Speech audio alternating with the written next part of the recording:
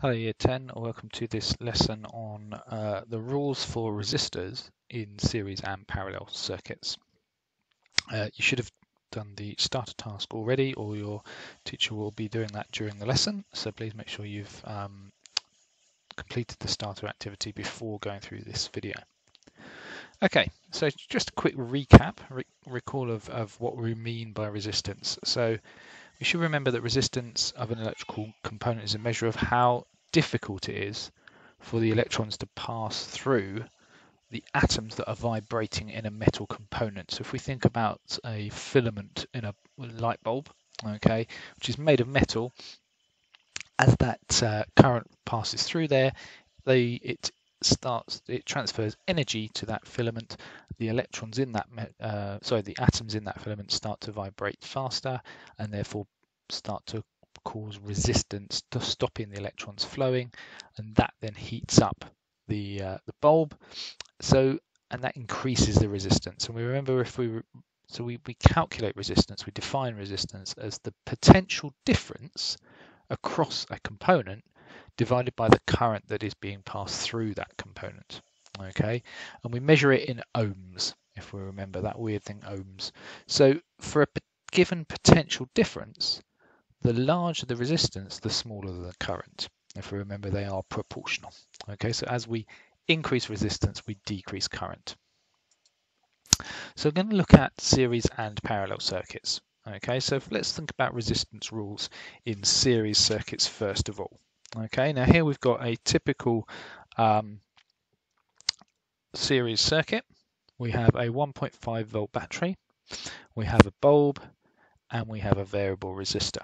Okay, we have a voltmeter V1 across the bulb. So here, this is measuring the voltage across the bulb. And we have V2, the voltmeter, measuring the voltage across the variable resistor. Okay. So if we look, if we have our variable resistor completely open, okay, offering no resistance, we have no voltage across that. Sorry, no voltage across that variable resistor at all. Okay, so it's completely closed. All of the voltage is across the potential difference. All of the potential difference, is across the lamp. We have that full voltage, 1.5 volts, from the battery across that bulb, and nothing being able to pass across the variable resistor.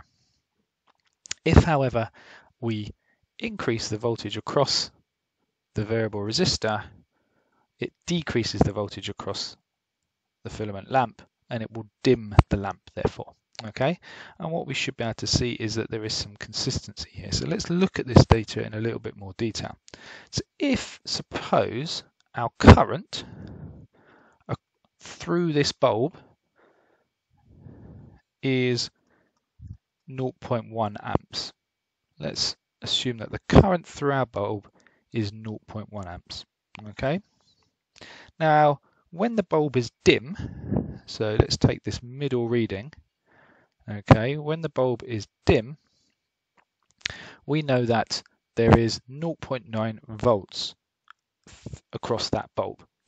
So to work out the resistance, I'm just going to pop up our equation here so that we can remember the critical equation that we are using, which is V equals IR.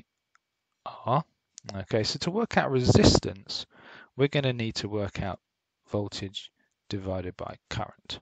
Okay, so for this situation here where the bulb is dim, the resistance is going to equal 0.9 divided by 0.1,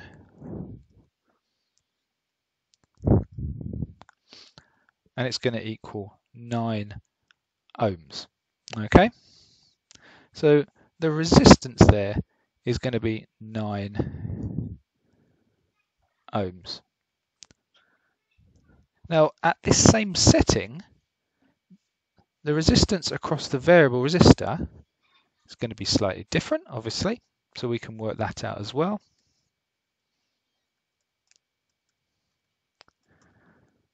This time it's 0.6 divided by 0.1 equals 6 ohms. So our resistance across the variable resistor is 6 ohms. Now if we were to replace these two components with one single component, okay, with a single resistor, then at the same, if we didn't change anything else, okay, to have the same current flowing through there, the resistor would be R1 plus R2. So we'll call this one R1, we'll call this one R2, and that will give us a total resistance of 15 ohms.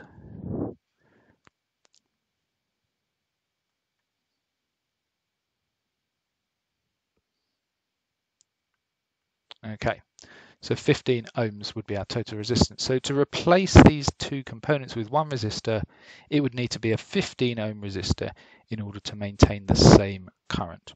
Okay, so what we're saying is the resistance is the sum of the resistance of the two components. So the total resistance in a circuit is the sum of all of the resistors. Okay, and that is true for any series circuit. So let's just look at that in a bit more detail. I'd like you to write down this key rule here. This is our first rule. So the total resistance of two or more components in series is equal to the sum of the resistance of each component. And let's look at that here. So we're going to call this RT. Okay, RT is total resistance. RT is going to equal R1 plus, in this case, R2 plus R3. So therefore, we're just going to replace the numbers. Not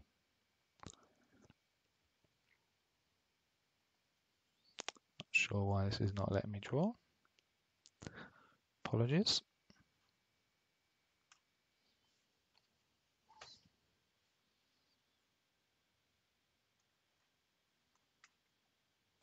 (10 ohms plus 20 ohms plus 10). So RT here in this circuit is going to equal 40 ohms. Our total resistance is 40 ohms. And we know that. We don't need to know the current or the potential difference if we are given those resistors. Okay? So just to explain what that looks like.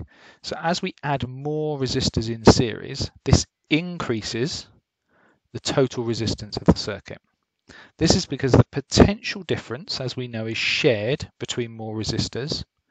So the potential difference here, let's assume that the potential difference of this battery is 4.5 volts. That's going to be shared between these resistors. Okay. As a result, the potential difference across each of them is less than before. So if there was only two resistors, 4.5 volts would be shared between the two of them. As we add another one, obviously they get less potential difference. Okay, and therefore the current through those resistors is less as well. They're getting less energy, so there is less potential difference. Okay, and therefore less current. The total potential difference, remember, is unchanged. We're not doing anything different here. So the total resistance is therefore greater. The total resistance is increasing. Okay, so that's the key thing. So pause this video here to have a read through that. Take any more notes that you want. Okay, let's look at parallel circuits now. Okay, so parallel circuits are a little bit more complex. We've got here our variable resistor. Okay, we've got our battery or cell, and we've got an ammeter reading here, which is A1, which is this one here. Okay, and then we've got a parallel branch here, two branches running in parallel with two bulbs, A2 and A3. Okay, so A2 and A3. Now, the first thing to notice here, guys, is that the reading for A1, okay, in each case is equal to A2 plus A3. Okay, so the first point is that the total current through the whole circuit is the sum of the currents through the separate branches. Okay, that is the key thing. Now, with those in parallel, okay, we will know also if we put a voltmeter across here and a voltmeter across here and a voltmeter across here. So I'm just going to add in my voltmeters.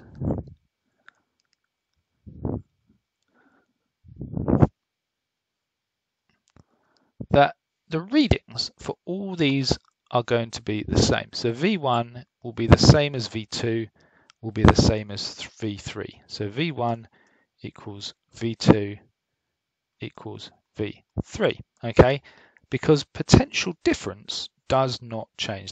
So components in parallel have the same potential difference across them, okay? The current depends on the resistance of the component.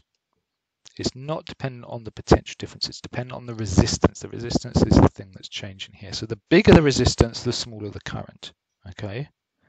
The component with the biggest resistance passes the smaller current. So we can calculate resistance, obviously, in parallel,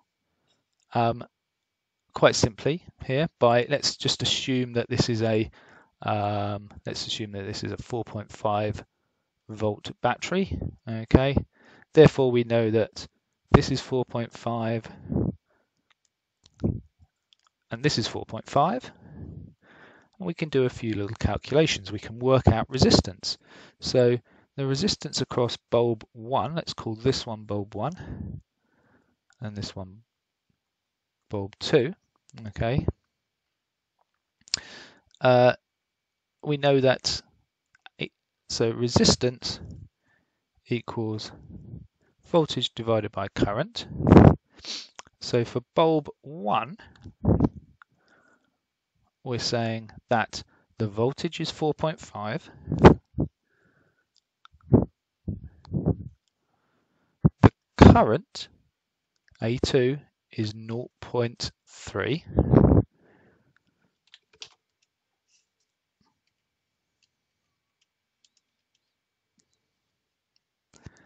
therefore our resistance is 15 ohms. Now for bulb 2, we've got 4.5 volts still, so the same potential difference.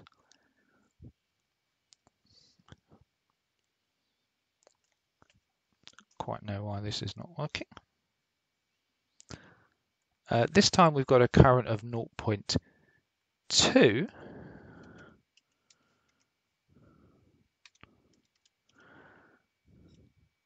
and that gives us a resistance of 22.5.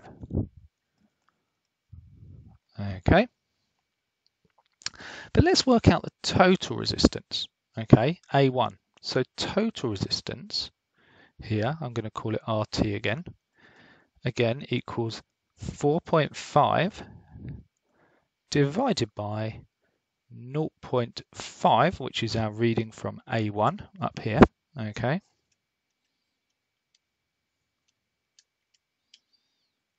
And we can see here that our total resistance is only 9 ohms, okay.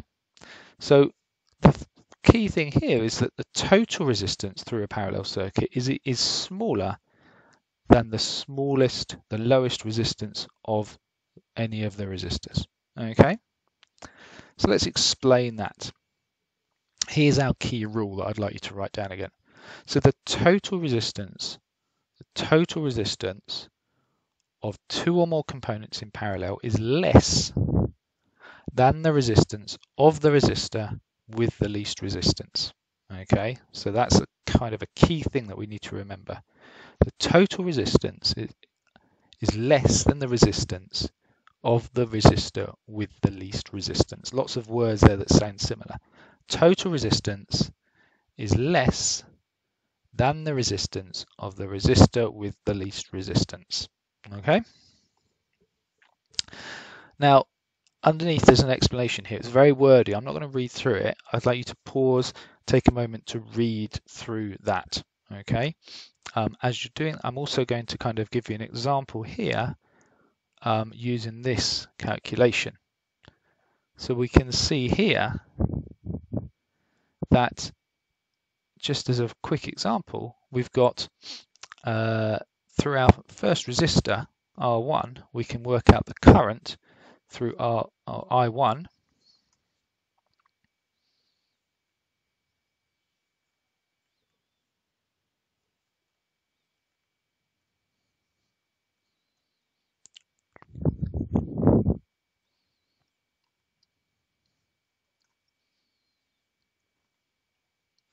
So 6 amps.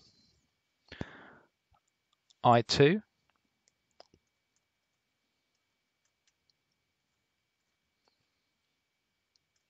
is 3 amps. I3 is a 1 amp because it's 6 divided by 6. Okay, and that means we can work out the total resistance here. Okay, remember from our rules that the total current, so I total, is going to equal I1 plus I2 plus I3. Okay, so all of those together. So therefore IT equals 10 amps, and our total resistance therefore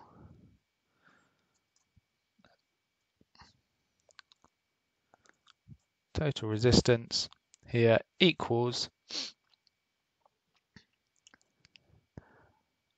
6 divided by 10 equals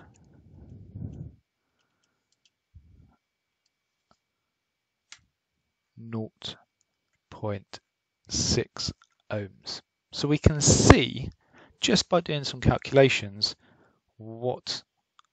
that we're proving this rule. Okay, that our total resistance is always less than even the lowest resistance. Okay,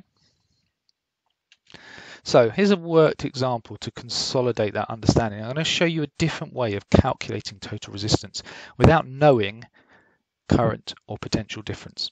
Okay, so what we can, as well as if you recall series circuits, we said that RT equals R1 plus R2 plus R3. We can use something similar but slightly different to work out the total resistance in a parallel circuit. And what we can say is that 1 over RT, so reciprocal of the total resistance, is equal to 1 over R1 plus 1 over R2 plus 1 over R3, etc. Okay, so therefore 1 over RT in this case, so that should be a small t, is 1 over 500 plus 1 over 500 plus 1 over 500. What that means is that 1 over RT equals 6 times 10 to the minus 3. And what that means is that the actual resistance, the total resistance, is 1 over 6 times 10 to the minus 3, which equals 167 ohms. Okay, so the total resistance of this circuit is 167 ohms. If the current in each branch is 20 milliamps, what is the supply voltage in this circuit? Well, what we can say is that using V equals IR, okay, we can work out that V equals 20 times 10 to the minus 3. So times 500, okay. Remember that 20 times 10 to the minus 3 is 20 milliamps, times the 500 So V would equal 10 volts. Okay, right. Feel free to go back and watch any of this that has, because it's quite complex, if there's anything you want explaining further. Your independent task now is to complete the Isaac physics assignment that has been set for you for this lesson. Okay, so the link for that is on the Padlet, and you should be able to go into Isaac physics. If you've not yet made an account, you need to do that first, and then you need to complete the assignment that has been set for you. Good luck and see you soon.